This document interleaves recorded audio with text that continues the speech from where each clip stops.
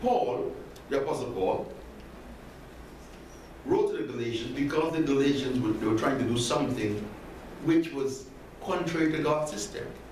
They were trying to marry law with grace. They wanted them to abide together.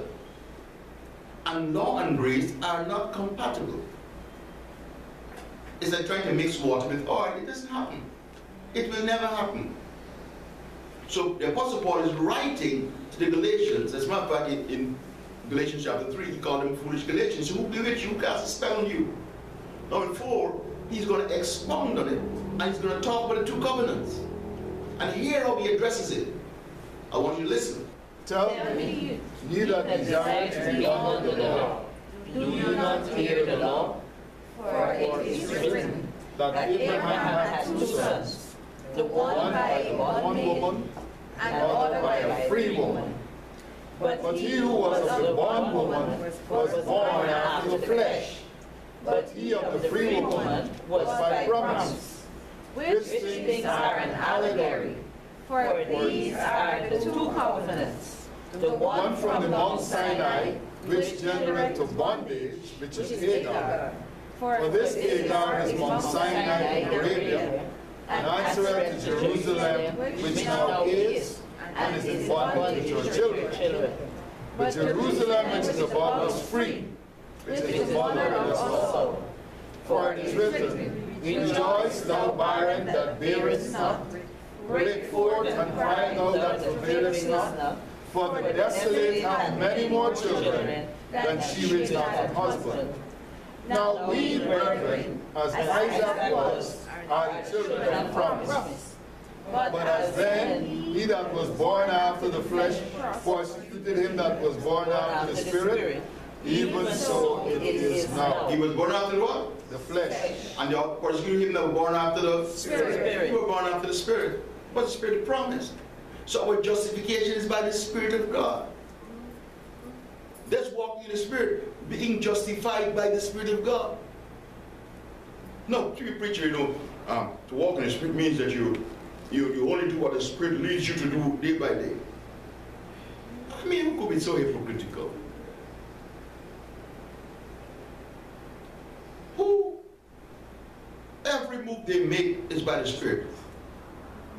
By the Holy Spirit who leads you. Who does that? Who does that? So if it's walking out of the Spirit, then so you're in the Spirit 24 hours a day. The Holy Spirit is guiding you 24 hours a day. Nobody does that. And people, they will not stop and say, oh, okay, it can't be that. There's no condemnation to them who are justified, not justified by the flesh, but by the Spirit. So Paul referred to it as he is born after the flesh. He is born after the flesh is by his own effort. His justification by his human effort. By the Spirit is by the grace of God. It's the Spirit of grace. It's saying, Christ died for me. God promised me that I'm justified if I believe his Son. That's what he says, he that believeth in him shall not perish. That's a promise God gave. I believe God. I believe on him. I believe on him justified ungodly. My faith is counted as righteousness. Read on that scripture, please. Nevertheless, what saith the scripture? Cast out the bondwoman and her son. For the son of the bondwoman shall not be heir with the son of the free woman. So then, brethren, we are not children of the bondwoman, but of the free. We are not children of the bondwoman, but of the free. Therefore, we're not under the flesh. We're not walking by the flesh, but by the Spirit. My justification is not by the flesh. Flesh is human effort. Amen.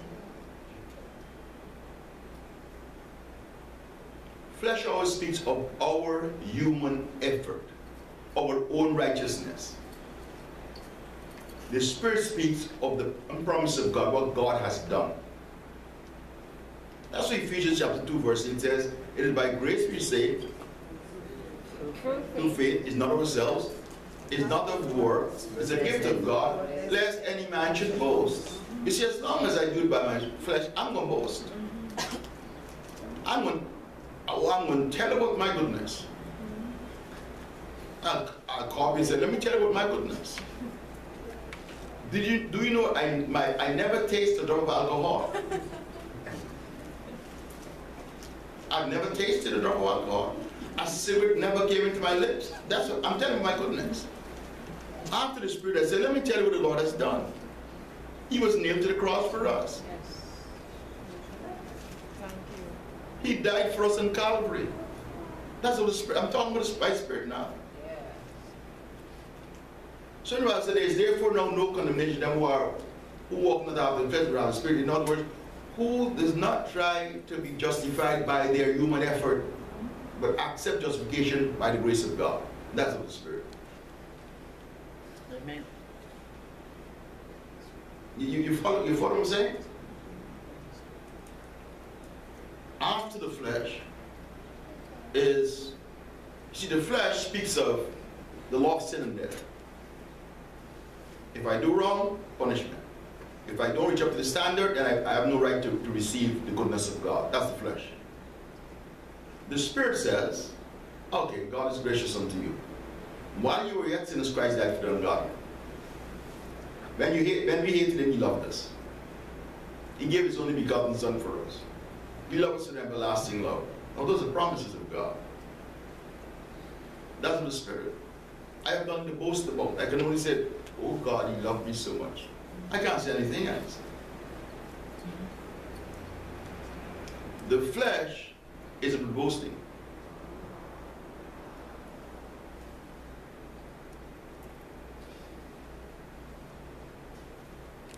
Condemnation. You know, there's a beautiful movie that was shown, The Lion King. And Simba was running around with a warthog and a weasel, singing Hakuna Matata, when he should have been raining, because Scar told him that he caused his father's death, and everybody's angry with him. In other words, as it were, the God is angry with him. So he felt condemned. And the lion, a lion, the king of beasts, the animal that has no fear, is scared because he feels condemned. And he's running around with a weasel who is giving him instructions and telling him what to do. A weasel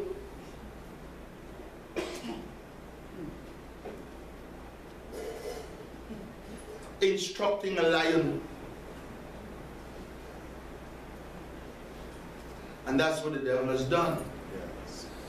He has enlisted the scars into the pulpit to preach condemnation to God's people, to make them feel bad. So that rather than reigning as kings upon the earth, they're singing Hakuna Matata.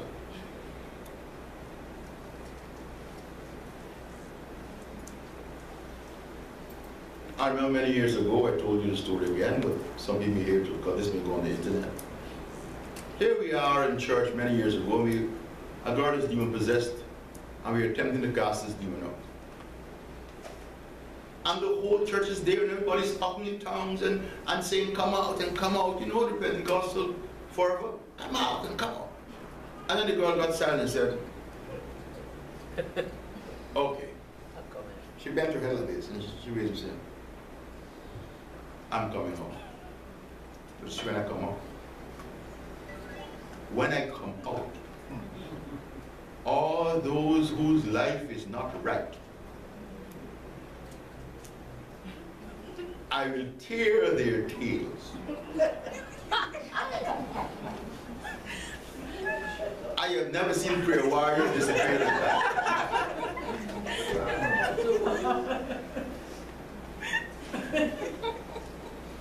I think it was the pastor left and myself. And why I stayed? Because I knew the promise of God, that I made right by the blood. Every man jack disappeared. People suddenly lost their desire to cast out demons, they lost their ministry. And I've heard people teach that, you know, you have to ensure your life is clean if you cast out demons. Excuse me?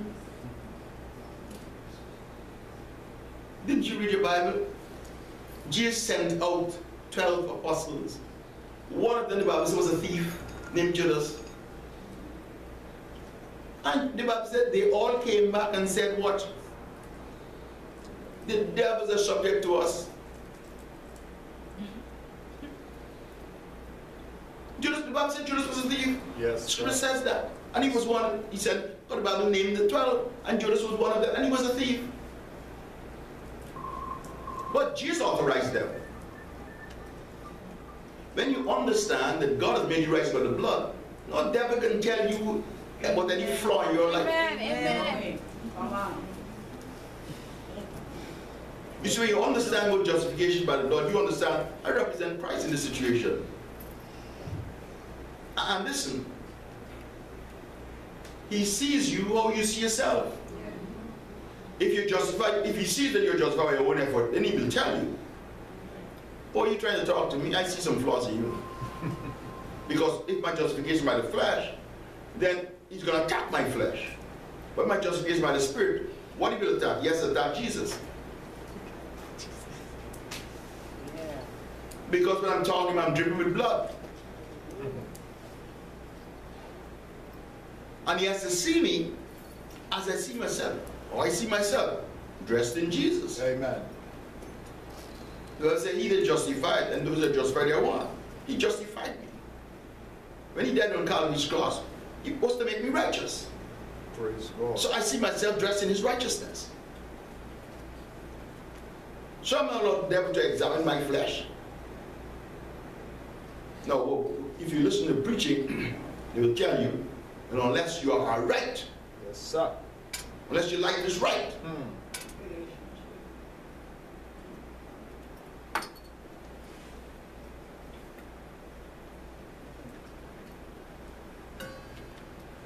then you can't do, and that's what made the church impotent. Because the devil tricked them into saying, unless your life is right. So people walk around with life thermometers, checking people's temperature in church to see whose life is right. I know who can be prayer warriors and who can't be prayer warriors. I know who hindering the Spirit from moving.